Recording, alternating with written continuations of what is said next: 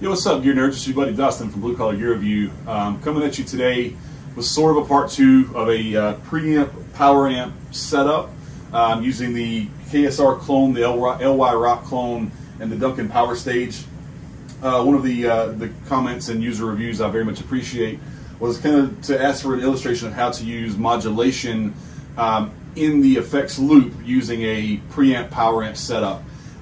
Essentially what you do, we'll do a close-up look here momentarily, but essentially what you do is anything after the preamp is treated like you would plug a pedal or whatever into your effects loop of your amplifier.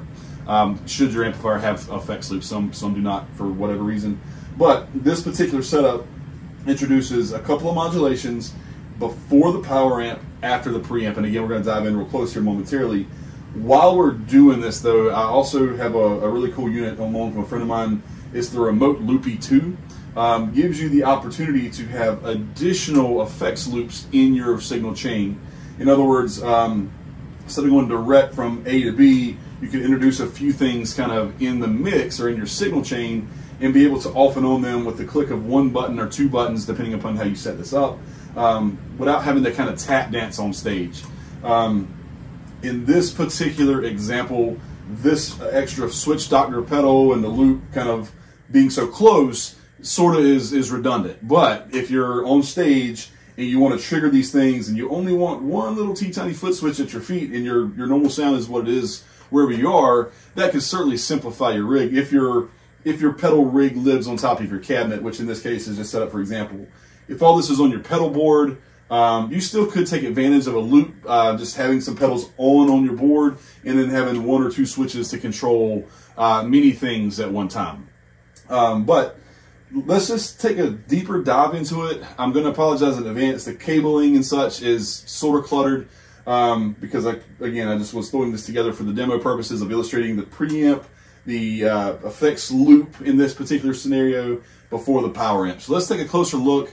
Let's hear how it sounds. Not really a tone demo, but for the purposes of the demo, using a Gibson SG baritone with the 500T pickups, LY Rock KSR clone pedal, Duncan Power Stage 170, my favorite phaser of all time, the Small Stone, and then the MXR carbon copy delay, the Loopy 2, and the switch doctor. A lot of stuff to say, 4 pedals and a switch. But it sounds awesome, and this is a convenient, quiet, tight rig, especially if you had to throw it all in a backpack and hop on a plane or a bus or a Uber or whatever without being able to really lug your big stuff around. Let's take a closer look and get some sounds and show the functionality. Hopefully this video answers the questions of using effects loops and modulations with a preamp and power amp setup. Let's take a look. All right, guys, real quick, just want to give you a good close-up shot of the signal chain and kind of what we have going on here. Again, in the introduction, I mentioned the cabling is kind of messy. I could do a better job of cleaning this stuff up. But for the purposes of the demo, everything is powered off of a daisy chain and just a regular 9-volt power supply. These are 9-volt pedals. Introducing first in the chain, the LY Rock KSR clone goes into the input of the loopy box, to the output of the loopy box, into the input of the Seymour Duncan Power Stage.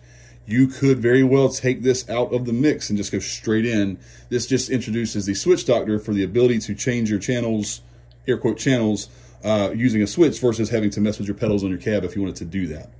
So right now, loop 1 is engaged. Simply turn loop 1 off or on. Loop 2 is also is engageable with the small stone there and the carbon copy in loop 1. Again, introducing the idea of being able to off and on multiple units in an effects loop style setup. So send and return in and out of the pedal, send and return in and out of the pedal. You could string together a number of pedals on this one channel. You can string together pedals on that channel and do some ambient cool stuff if that's what you want to do. But again, this part's not necessary. I just want to show it to you while we had it here available. So let's take a look, let's take a listen and hear if the effects sound like they do in an effects setting.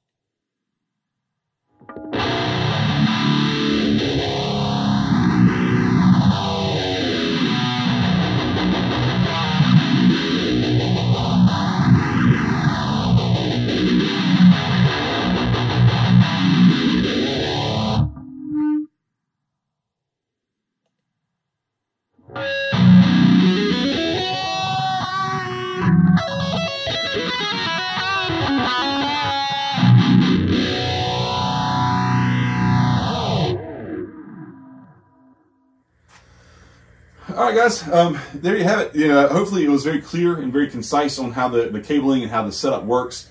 Again, you have a preamp, you have effects that you can introduce in your chain behind the preamp to create that effects loop feel, as long as it's before the power amp. Again, not really a tone demo. This was some stuff I set up just because of the way I like to hear it. You can certainly tweak every single knob to get different sounds and different tones. That part's fine and good. What I was trying to illustrate here is how to introduce and off and on some pedals kind of in a live rig situation. You could put all of this on a board. You can mount your power. You can run your cables very clean, very neatly. Again, I was sort of just doing this, I don't want to say in a hurry, but sort of just kind of putting it together to show you the purpose and functionality of how this could behave in a very small footprint setting. You know, you could load around a 212 or a 412 in this case, and have a very small footprint on stage, even a 112 and a handful of your favorite pedals. You could put more pedals in your loop. You could put them directly in the chain and bypass this loop if you wanted to. You don't have to have this loop at all. You can go from preamp to modulation to power amp if that's your choice and your desire. Again, the purpose here is just to show you how you can kind of hook up a few different things and introduce effects in your loop, if you will, just by placing them in certain places in the signal chain. Thank you guys for watching. I hope this was helpful. Thank you for the user comments and user reviews.